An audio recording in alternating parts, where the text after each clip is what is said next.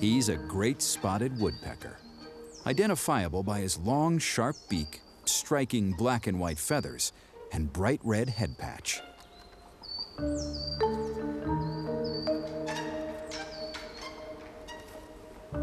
He and his mate, equally striking but without the red head, have built a sturdy home inside this hollow tree.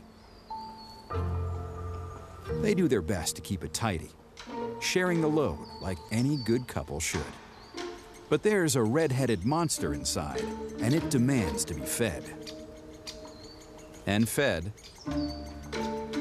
And fed.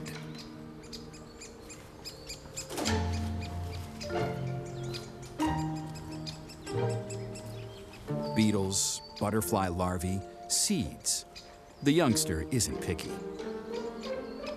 For 4 weeks, he'll run his parents ragged before fledging and leaving them in peace.